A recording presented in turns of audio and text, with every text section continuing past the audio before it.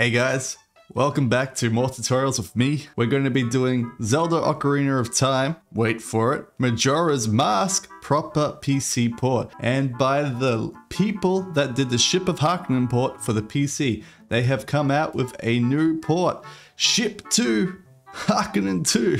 But what does this mean? It means that the Majora's Mask PC port is officially out, which means we can now play Majora's Mask with using their Ship of Harkinian port, with all of their features that you know and love, from their graphics options, their audio options, their enhancement options, their D-pad, their dialogue, all their fixes, all their extra little tweaks and nods. They have released a Majora's Mask PC port for us all to play. But why would I want this when I already have the RT64 Recompile? And you'd be absolutely right to be wondering that. Why would I want this one when I have this one right here? Well, the thing is, this is a dedicated decompile port compared to a recompile port. They are very similar in a lot of ways, but they are also very useful. So now we have two versions of a PC port. But not only that, we also have the Ocarina of Time PC port over here too. So we can have them all running at once, giving us an absolute cacophony of noise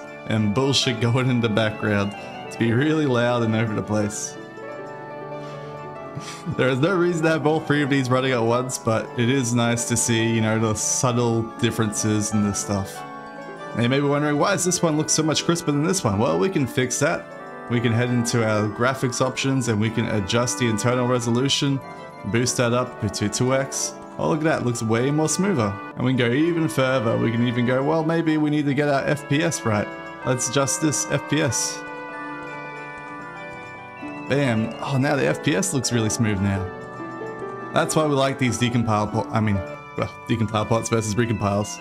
They're about the same, playing it wise, but Ship of Harkinian 2 has a lot more mod support and everything else already pre-built from all their work on Ship of Harkinian 1. So, let's get into how you can get Ship of Harkinian 2 working on your computer. Now, first of all, you try to launch it and goes, oh, there's no O2R files found. So what's an O2R file? Well, if we look at the thing here, we see we have a MMO2R file. Basically, that's the ROM file that has been changed into an O2R file. So what we need to do is find our O2R ROM. We look for it and we find our Majora's Mask. It can be the GameCube USA one, or it can be the Nintendo 64 USA ROM, both of which will work perfectly fine. We don't have this activated. It gives us our sort of converter going on here to get it to be the O2R file. We're just gonna have to wait a little bit for this to do its thing.